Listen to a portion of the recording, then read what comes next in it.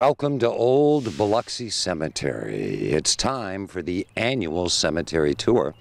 Thanks for staying with us on the 4 o'clock show. I'm here with Cecilia Dobbs-Walton with the City of Biloxi. This, Cecilia, is always a great event. Oh, it is. You know, Biloxi is filled with history, and having these cemetery tours and having reenactors, it's like the cemetery's coming to life. It's always a fun event. Yeah. And in cemeteries, really so much history of a community, the city of Biloxi in this case, can be found. You're right. Of course, the city of Biloxi was founded in 1699. You know, our oldest part of the cemetery is, right by Highway 90. But again, it's the Old Biloxi Cemetery tours in the Old Biloxi Cemetery. There's so much history that's going on that is in this cemetery. And it's a great way to tell the story and the history of Biloxi and the culture of Biloxi by having a cemetery tour and having people actually reenact the lives and the history of people that's buried in the cemetery. And you have some great people doing that this year. And I think that really, as you say, helps bring it to life as they reenact that period in history. What do they seem to enjoy about it, the actors?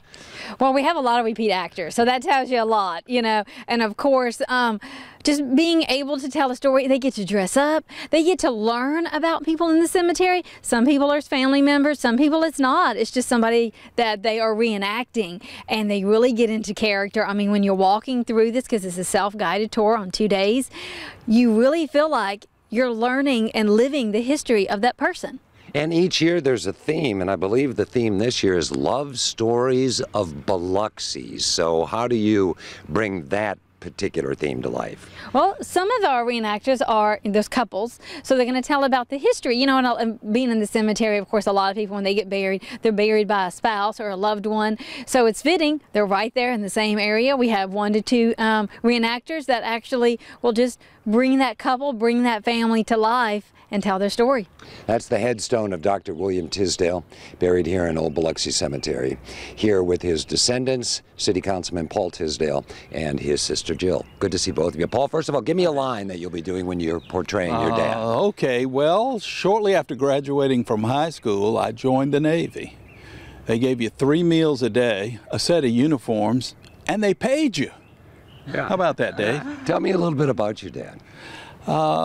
He grew up in Summerall, Mississippi the first few years of his life, and then was here in Biloxi.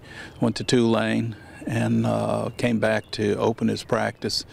Delivered a couple of thousand babies here on the coast. Worked in emergency medicine for most of his career at Howard Memorial Hospital and Gulf Coast Community Hospital. But a lot of folks knew him. Jill, why is this important to y'all as descendants to kind of pay tribute to your dad? Because that's really what this is.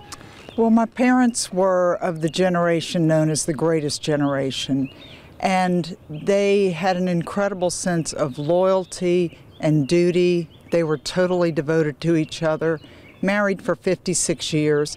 And I think their love story fits in with the theme this year of Biloxi love stories. Now, this time of year, dusk sets in pretty early.